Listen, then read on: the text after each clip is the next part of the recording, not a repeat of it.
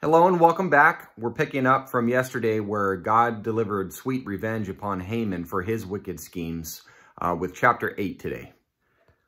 On that day, King Ahasuerus gave the house of Haman, the enemy of the Jews, to Queen Esther, and Mordecai came before the king, for Esther had disclosed what he was to her. In chapter 2, we learn that he was her cousin who raised her like his own daughter. Verse 2. The king took off his signet ring, which he had taken away from Haman, and gave it to Mordecai. And Esther set Mordecai over the house of Haman. A signet ring was used by ancient kings to designate authority, honor, or ownership. He was basically sharing his power now with Mordecai, giving him a voice to help make important decisions for the kingdom. Verse 3. Then Esther spoke again to the king, fell at his feet, wept, and implored him to avert the evil scheme of Haman the Agagite and his plot which he had devised against the Jews. The king extended the golden scepter to Esther. So Esther arose and stood before the king. Then she said, "If it pleases the king, and if I have found favor before him, and the matter seems proper to the king, and I am pleasing in his sight, let it be written to revoke the letters devised by Haman, the son of Hammedatha the Agagite, which he wrote to destroy the Jews who are in all the king's provinces. For how can I endure to see the calamity which will befall my people? And how can I endure to see the destruction of my kindred?" So King Ahasuerus said to Queen Esther and to Mordecai the Jew, "Behold, I have given the house of Haman to Esther, and him they have hanged on the gallows, because he had stretched out his hands against the Jews. Now you write to the Jews as you see fit, in the king's name, and seal it with the king's signet ring. For a decree which is written in the name of the king and sealed with the king's signet ring may not be revoked." So the king's scribes were called at that time in the 3rd month, that is, the month Sivan, on the 23rd day, and it was written according to all that Mordecai commanded to the Jews, the satraps, the governors, and the princes of the provinces, which extended from India to Ethiopia, 127 provinces, to every province according to its script, and to every people according to their language, as well as to the Jews according to their script and their language. He wrote in the name of King Ahasuerus, and sealed it with the king's signet ring, and sent letters by couriers on horses, riding on steeds sired by the royal stud. So that's where the term came from. I thought my wife came up with that. That was a good one, wasn't it? Verse 11. In them the king granted the Jews who were in each and every city the right to assemble and to defend their lives, to destroy, to kill, and to annihilate the entire army of any people or province which might attack them, including children and women, and to plunder their spoil on one day in all the provinces of King Ahasuerus, the 13th day of the 12th month, that is, the month Adar. A copy of the edict to be issued as law in each and every province was published to all the peoples, so that the Jews would be ready for this day to avenge themselves on their enemies. The couriers, hastened and impelled by the king's command, went out, riding on the royal steeds, and the decree was given out at the citadel in Susa.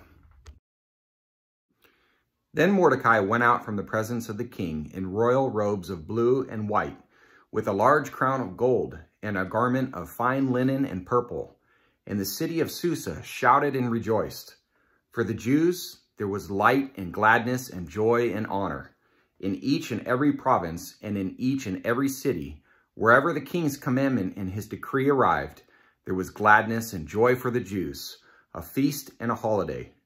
And many among the peoples of the land became Jews, for the dread of the Jews had fallen on them. What a tremendously incredible deliverance and victory for God's people. Let's go ahead and pray on this. Lord God, we want to take a moment to pray to you today, praising you for the gladness and joy we have in you because of your perfect and holy glory. Everything about your eternal being radiates perfect love and righteousness, and we're so incredibly grateful for this truth. You are holy, holy, holy, and when we look at the effects of our broken world, these truths shine even brighter before us. We're eager to see you and be with you, Lord. You're our Father, our protector, our comforter, our leader, and our strength. and there's a sense of missing you, even though we've never seen each other face to face. Of course, your Spirit indwells and guides us, which we're very fortunate and grateful for, but there is a sense in us that aches and longs to be in your presence. When we read about how you've extended such tremendous love and mercy to Israel and the church, it fills our hearts with tremendous hope and joy to be able to be a part of your family. You've given each of us so much to be thankful for. So many moments of love and laughter with people we care and have cared for, the splendor of your creation, the sound of music and melodies that touch our souls, the intimacy of love and marriage, the gift, smells, sounds, and warmth of a newborn child, the joy and bonds of parenthood, shelter and protection through employment, and eternal life with you. We're sincere about these things, Lord. We just want to continue reminding you of our love and appreciation for everything. And again, how strongly we desire eternal peace to be in your presence, along with our heavenly family of born-again believers. We cannot wait to all be together, and we ask that you help us until that moment. Please forgive our sins, Lord, that has separated us from you and caused your Son to die. Deliver us from evil and temptation in this day.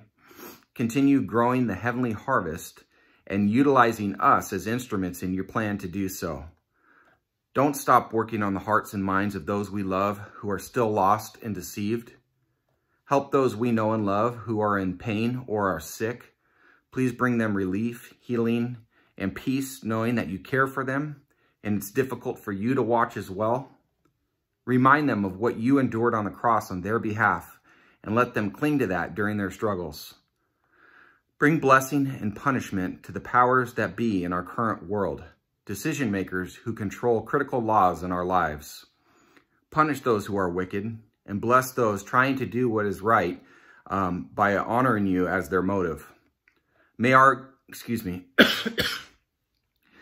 governors and president pass bills and decisions that respect and fear your righteous laws and commands, and remove those who mock you.